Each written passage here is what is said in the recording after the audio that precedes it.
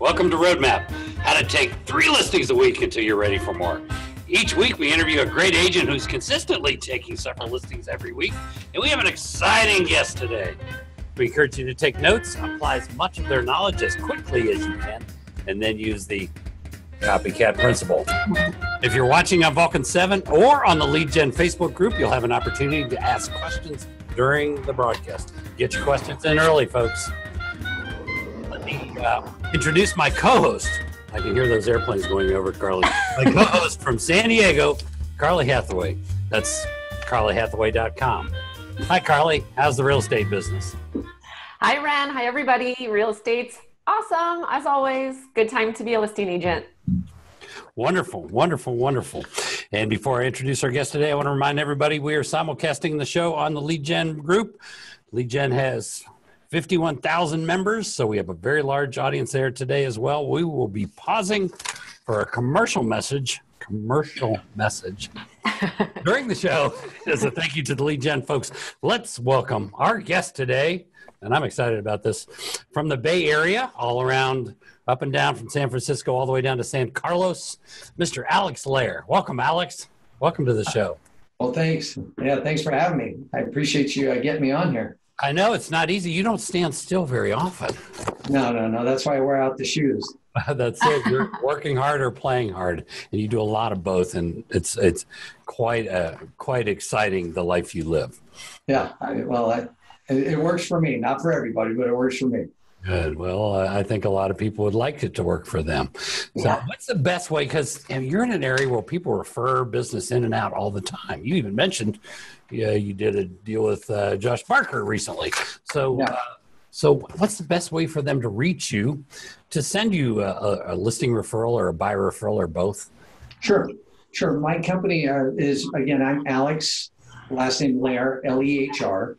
And the company is Lehr Real Estate, and that's the same, obviously, same as my last name. So my cell number is 650-766-5300. So people are always welcome to call me there, 650-766-5300, or at Alex, A-L-E-X, at lehrrealestate.com. And it sounds like they could go to lehrrealestate.com and really learn a lot about you and your setup and as well. Sure. L-E-H-R. L-E-H-R. Perfect. Good. So, folks, send those referrals in. Great. Good deal. You've been doing this for a while. It's 34 years on the sand clock right now. And you, right out of the gate, you did pretty darn well. So this, it didn't take you 34 years to build that up. You've been living a very exciting life for quite a while now. Yeah, I'm about 2,300 transactions right now. Wow. And what's your goal for this year? This year is basically, it was 115 to wind up at 150 million. Wow. Good for you. And what kind of commission is that? Well, at that point, it puts us literally right at just about $4 million. By the time you take all the numbers out of it. But I'm short on my goal, candidly. But I'll explain that as we go. Good. So you just run a lot of advertising, and then the calls come in, right? See these knuckles? They are worn from banging on doors and people. You've knocked on a lot of doors. Good. Yeah. Good. So what's the morning look like? I watched a little video clip of you did 6 years ago, and you were starting around 7:45. Is that still the case, or? Still to this day. And part of what I figured out was this, and I have $100 bets with people in the office that every day we show up at 7:30, and then we work through our schedule. And the first half hour is nothing but working on scripts and objection handlers. My team, the way we're set up is I've got 2 guys that full-time knock on doors. And so they're out on the electric segways. Oh, cool. That's fun. And they knock on doors every day. They hit 30,000 doors a year each. And so what ends up happening is, so they'll come back with their biggest objection that they had for the week, or the one thing, if I ask them, give me something where you paused. Because if they paused before they responded, then it was normally something internally that was going on with them. So we work on their objections. We work on something that maybe their confidence isn't there. So I make sure that they're actually feeling 100% prepared. Because remember, sales is a transference of energy. And dogs and sellers smell fear. If there's fear at all, they're going to smell it. So automatically they got to just be like, man, I am so glad you brought that up. And then just go right into it and just be easy and comfortable with it. Yeah. So when you're saying wherever they paused, that indicates it wasn't unconscious competence. They had to stop and think about what they were doing first. Well, exactly. If you watch my eyes and I go, well, I'm glad you asked that. And that momentary eye change, that's the dead giveaway. Yep. So at that point, if you can't run that one rails on any objection handler, the people will feel it. And it's not what you're saying, it's what they'll feel or what they'll sense. So I hear practice is part of your team. They have to. And then also, we also do another thing where we put them on there's facial recognition software where you can literally, a person's face will pop up for a nanosecond. So it requires that they trust their subconscious to really read what's going on with that person. So instead of being like, gosh, I don't know why they're saying that, their subconscious, our guys, their subconscious has already read the cues. And so we train them to make sure that they're not just reading their words, they're reading their body language, they're reading every single detail about the property, about them. So they already know before they've opened their mouth who the people are. Wow. That's intense. That sounds really amazing. I know. I'm going to work on his team. I really do. Yeah. It's like, everybody leaves clues. Watch, poker players wear dark glasses and hoods because psychology, they'll give tells. Right. Everybody at their front door has a tell. Are you reading the front door? And are you reading the tells? So that's what my guys are trained to do. You guys are paying attention to this at a very, very, very, very, very high level. Yeah. Very forward thinking. Yeah. And it's worth every bit of it. Oh yeah. Sounds like it. Yeah. So you have two guys that are door knocking, and then are you on the phones in the morning after your 7:30 role plays, or? Yes. Yesterday, actually, I spent the entire day. I was on the phone for 9 hours, and I was just getting through because it was a marathon day. I had a lot of people I needed to get to, and I had to make sure that everybody was touched and loved on, and they were connected with. So I went through both prospecting and lead follow-up. Yesterday was just all stacking the deck, and honestly, more importantly, was getting rid of a lot of it. Okay. Yeah. You have a pretty big database at this point. The irony is, I got to be candid, is I sucked at my database for many, many years. And a lot of people left the area. So I was always like, oh, they're gone. I don't need to worry about them. But that was honestly a tactical error and a mistake on my part for not staying in better communication, because we still knew a lot of people here. So so that's an area that we really worked on to develop a better continuity and contact, even when they leave. Because 7 out of every 10 buyers, or 7 out of every 10 sellers we have, are leaving the area. Yeah. So what's your plan to follow up with them? Are you strategically doing it like quarterly, or how are you doing that now? Well, I have the raving fans in my phone to where I know that there's certain people I can just call and they were raving fans. Then I have others where I know that we nailed it for them, and I would probably not get an ice cube if I was drying up in the desert. So, and we know that that's just the way it is. So the raving fans, I'm always calling. I'm in the car calling them. If I see their company did well, I'll call them and just go, hey man, I saw this happen. So I try to remember details about their lives. And so hey, I know I saw on Facebook something happened with your dog. What's going on? So I'll call them about random things in general, just to stay connected on an interpersonal level versus just always being, hi, I'm your local realtor. Can I sell your house? And who do you know? I want to be like, hey, I hadn't talked to you in a while, but I saw that, your dog got run over. What the heck happened? I told you shouldn't have moved. Why don't you move back? Yeah. Just being playful with them. So 9 hours, that's a lot of touches. So you're you're doing quite a business there. Yeah, yesterday was a lot. Yesterday was a marathon day. Okay. Gotcha. You have some serious stamina, that's for sure. Well, thank you. Was that planned for like Monday? Because some people do this Monday marathon thing, the idea where you do a very long Monday. Is that kind of front load the week? Is that the strategy, or is that just happened to have happened? Well, yesterday happened to have happened because I was supposed to be gone hunting, and we wound up succeeding early. So I wound up coming back and having an extra day. And I said, I'm not going in the office. I'm just going to spend the entire day clearing my subconscious. Because all of us, if you're in business, There's people you should have gotten back to and people you want to get back to, but you don't schedule enough time. So make sure that yesterday was the subconscious clearing day. Because remember, it is an emotional business. And if you feel like crap because you're not getting back to people, that will hurt you in the long run. So you really got to connect with that and understand that, man, I got to clear my soul here and just be like, I talked to everybody. I came away last night feeling like I was light. Yeah.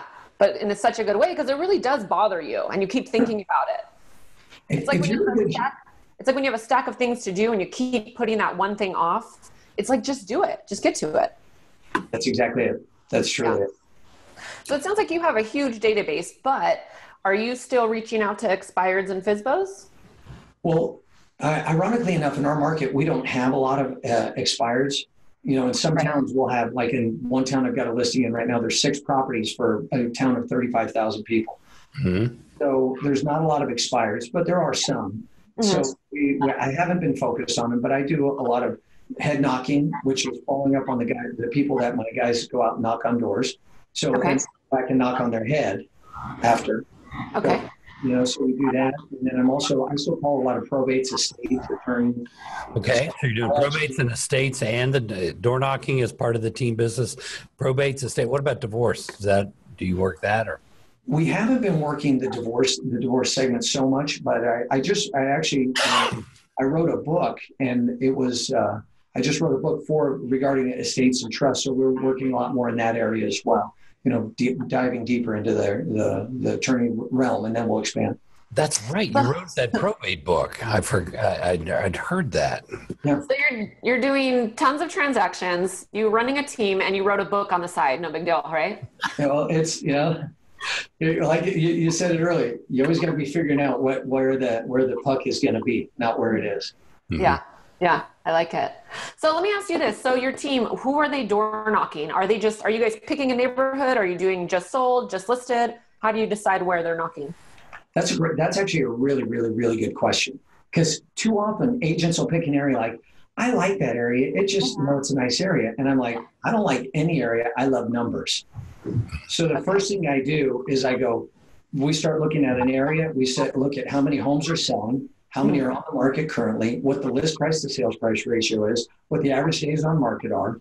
And then from there, when our guys go into those areas, the first thing they have to do before they ever even touch a door, they have to know every school, every middle school, and every high school, and where those feed to, which ones have the better grade point average, which blocks feed to those schools, and which ones transition. Because if they're going to walk in a neighborhood and not know that, the neighbors immediately will understand that these guys are foreigners. Get them out of my swamp.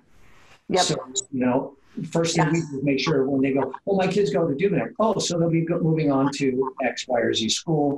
Then are they going to private schools from there? So they can have a conversation that's not like, oh, well, that's nice. So when do you plan on moving? They're having a conversation able to go deeper. It's more personable. So look at all the homework they do before they ever go into a specific area. They do, if it meets their criteria, and they have to internalize all this information about the area so they can connect with the owner of the home.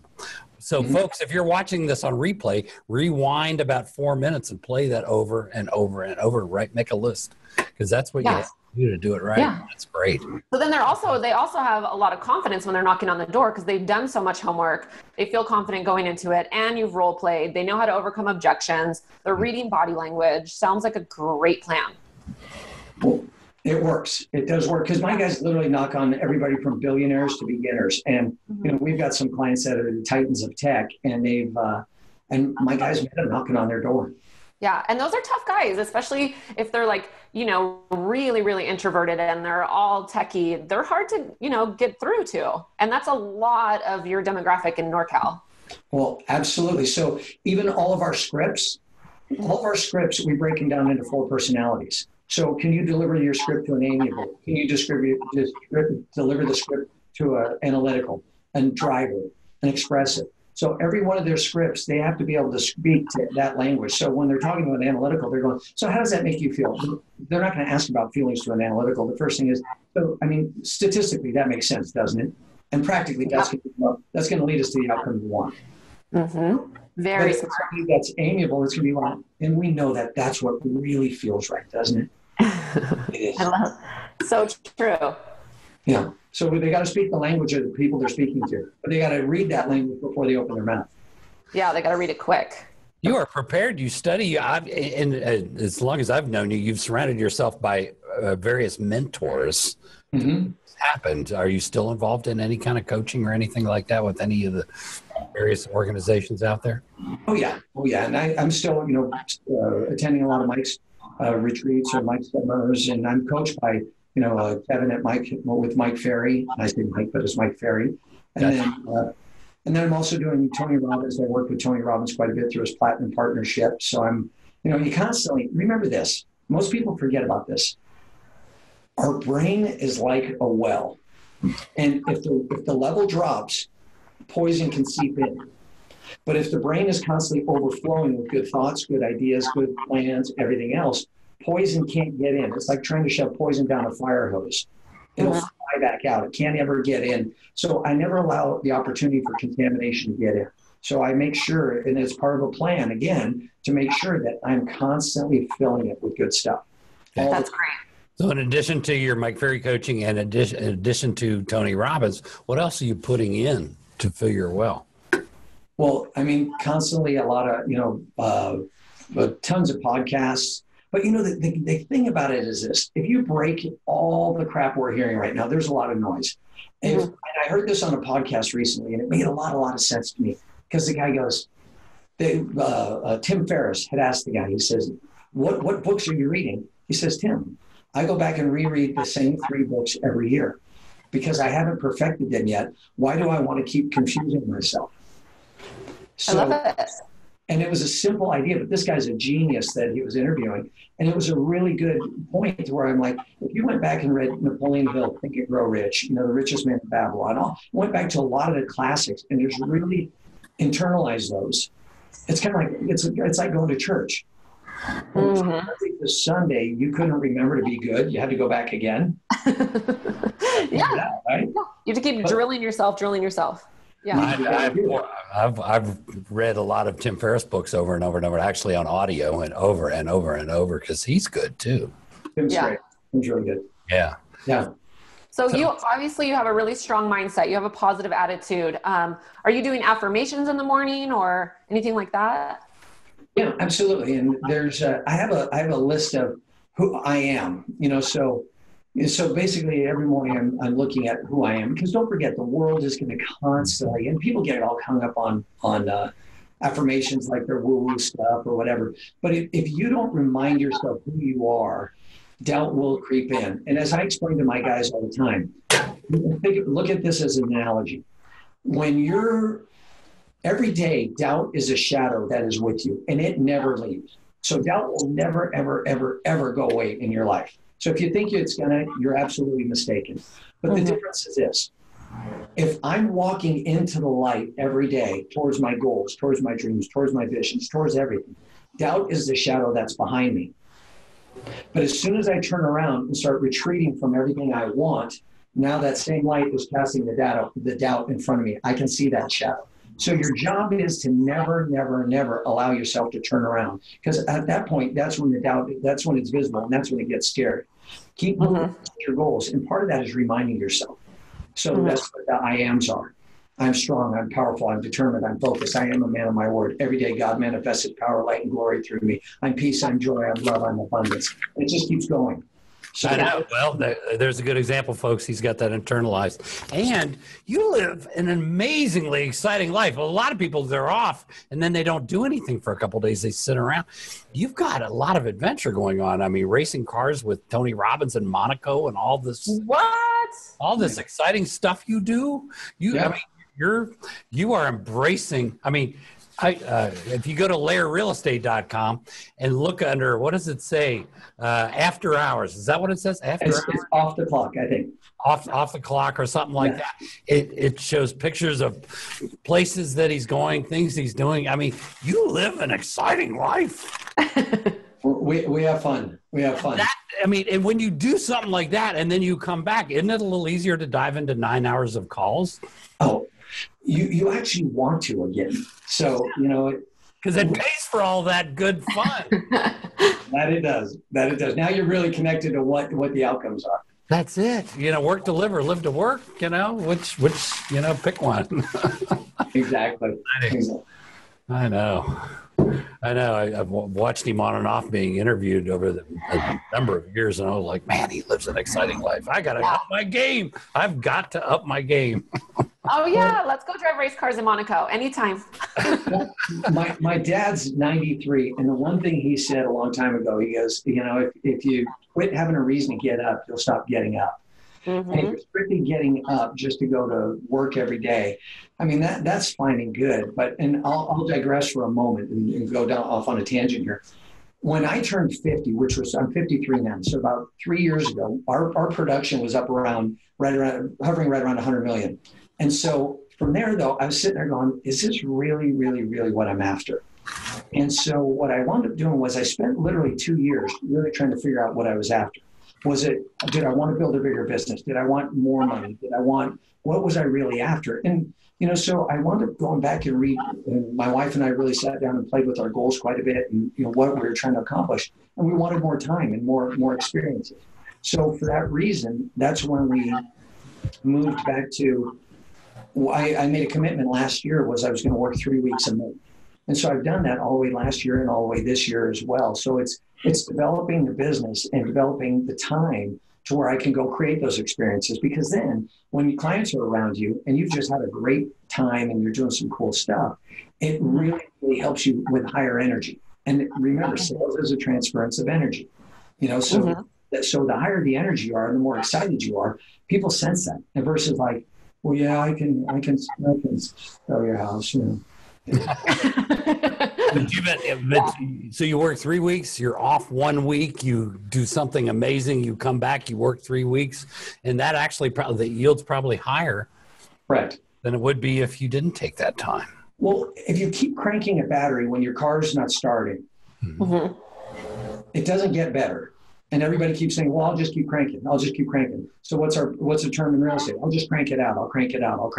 Well, if the battery dies, you can think you're doing it. All you're doing is holding the key after a while and nothing's happening. So if you don't go back and recharge the battery, you're wasting your time. Yeah, agreed. Really good point. But what really works, because a lot of people don't know when to start, when to stop, and you've got this down very exact. So it's very systematic. And as our own boss, I mean, what can you tell people that are watching? Because right now, next month, in October what days you'll be on, what days you'll be off, when you'll be in town, when you'll be out of town. It's already pre-planned, right? And you probably have the whole year mapped out. But a lot of people are not doing it. You can't see it in my office, but I see right there, that's a flow chart, everything that happens in our business. And then over on that wall that's the back edge of the calendar. And that's the year ahead. So this is this year all the way up through December 31st. I can tell you every day where I'll be, what days I'll be off. And then all the way into next year, we'll have that already planned by the end of November. All of next year will be laid out. I'll know where I'll be, what days I'll be. And then I have floater time in there too. Because again, my wife and I like to play a game called the Yes Game.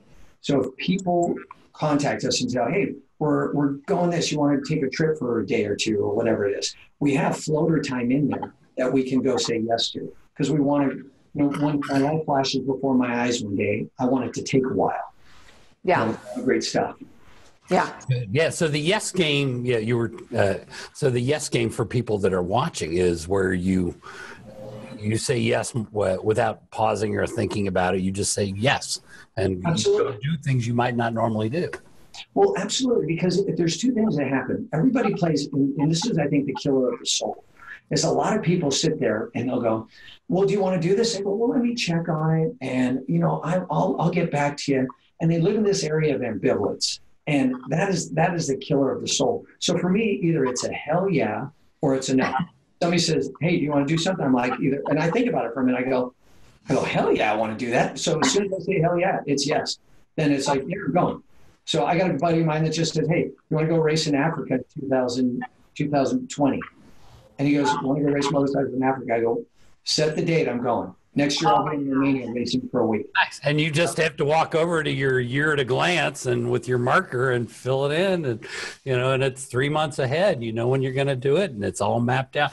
Lawrence Papaleos asks the question, have you always been structured and systematic?